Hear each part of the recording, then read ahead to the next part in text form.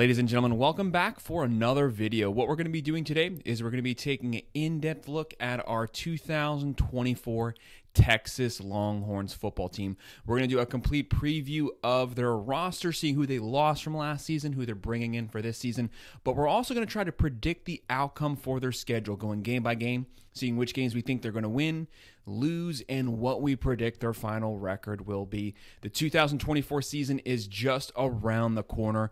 Go ahead, hit that like button and subscribe. If you have any comments, drop them below and I will respond. So these 2024 Texas Longhorns, they finally reached the pinnacle of college football. They didn't win the national championship last season, but Sarkisian finally got over the hump. A lot of people have been doubting his coaching ability since his USC days. He finally put it together for the Texas Longhorns this past year.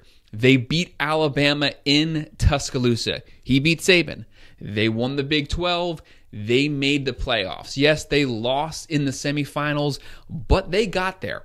That's a place that Texas should be every single year. Texas is one of the biggest brands in all of college football, top 5 brand.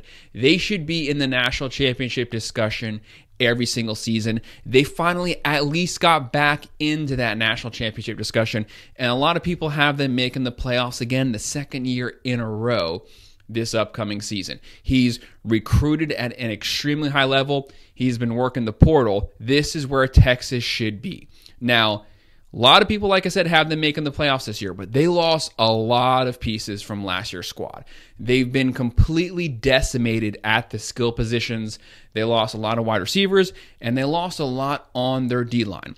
They're going into the SEC right now, obviously the most physical, toughest, deepest conference in all of college football. You're going to need those playmakers. You're going to need those guys in the trenches on the offensive line, but especially on the defensive line.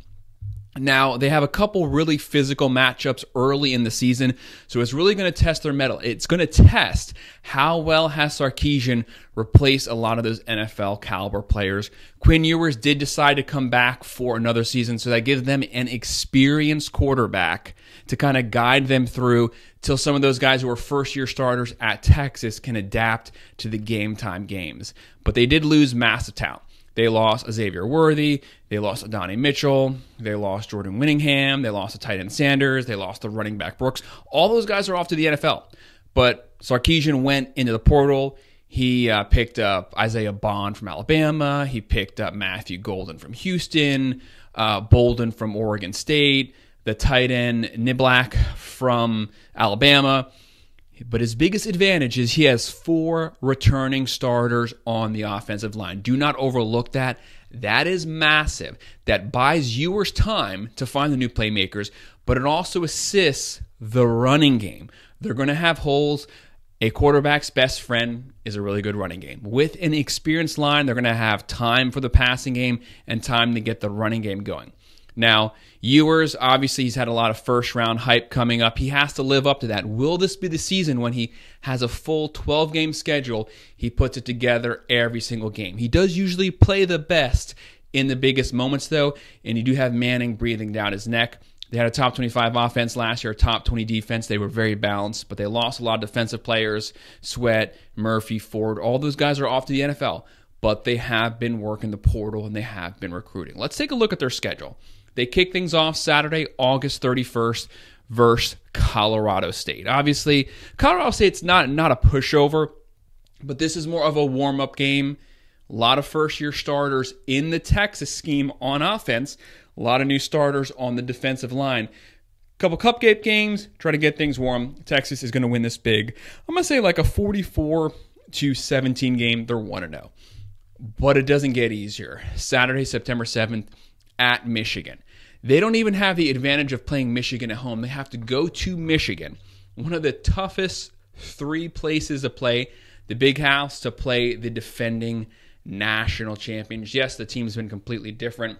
Harbaugh's gone. Completely new schemes, new coach. Moore's the coach there now. So Michigan, obviously, they lost their whole team to the draft pretty much. I think they only have 1 starter coming back on offense. So they'll be a little different. But they're going to be physical. Like I said, coming out of the gate, there's going to be physical matchups that's going to test Texas in the trenches, especially on defense.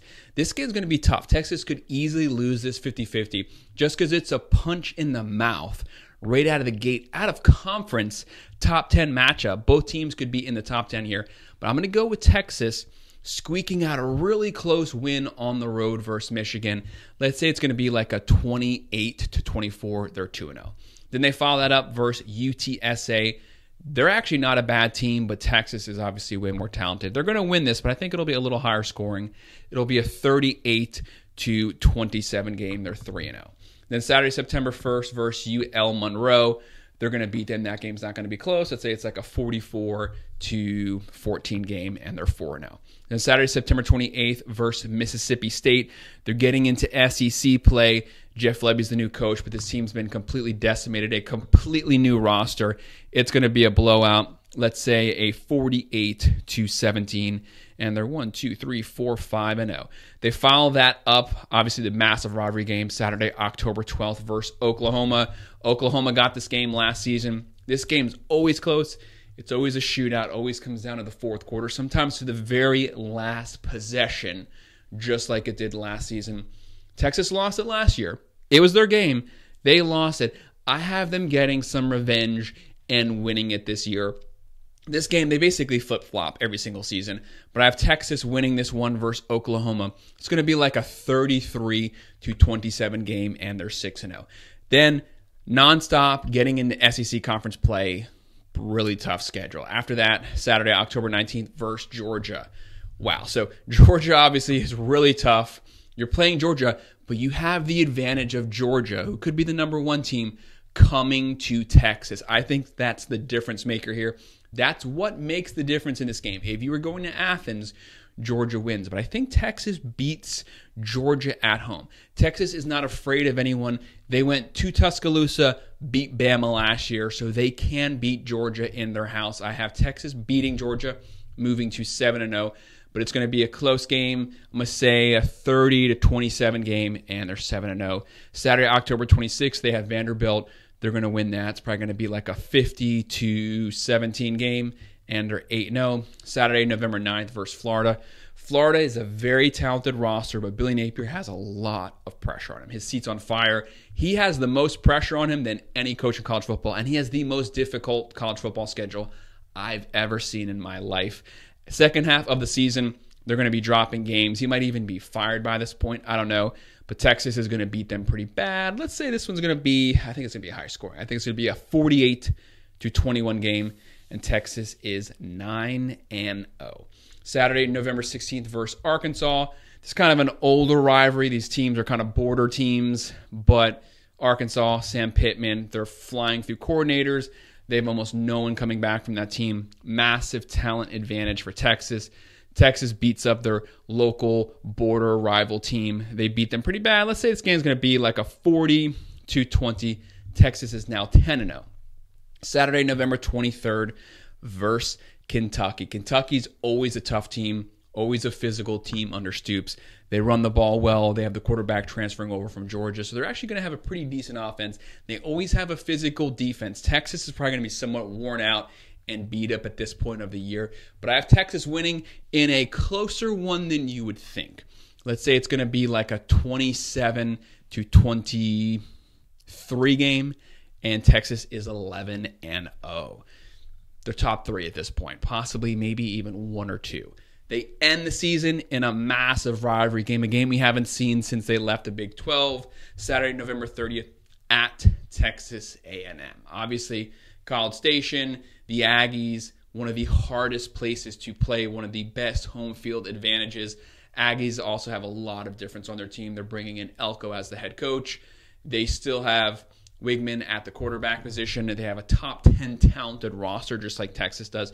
So they're not going to be out-talented by Texas, but it's a new system.